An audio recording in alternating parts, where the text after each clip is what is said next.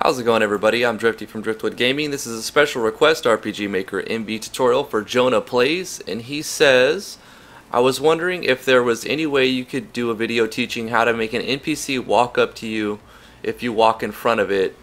Thank you and see you more soon. I'm not exactly sure what you mean, but what I think you're trying to do is have some NPC like walk in front of your way if you try to go past it.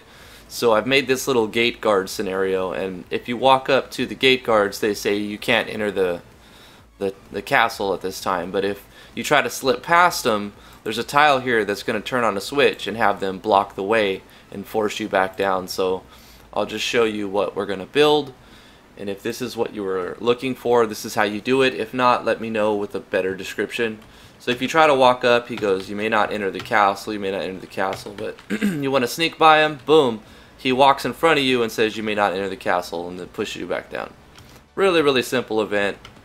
So how I did it is I made a simple event blocking one way. You could do this with one guard.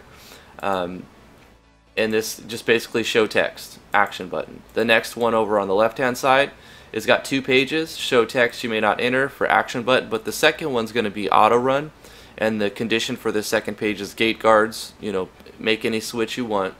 And that switch is going to be turned on by this event right here. That's player touch below characters. You step on it and it turns on the switch, which triggers this to go to page 2, and which auto runs.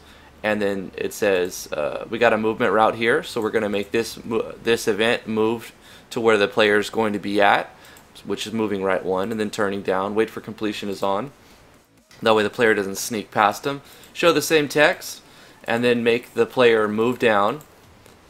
And then you do another move event for this event to put it back to where it was before. Move left and turn down. And then you turn off the switch. It goes back to this page. It's that simple. Alright, JonahPlayz, thanks for stopping by and thanks for your special request. If this wasn't what you were looking for, let me know with a little more description what you're asking, and I'll try to help you out with that. But this is a simple way you can make a gate guard. Thank you guys so much for watching. Give this video a like if you want more special request videos. If you have a special request, put it in the comments below. Subscribe to the channel if you want more RPG Maker MV tutorials. Thank you so much for watching. We'll see you in the next one.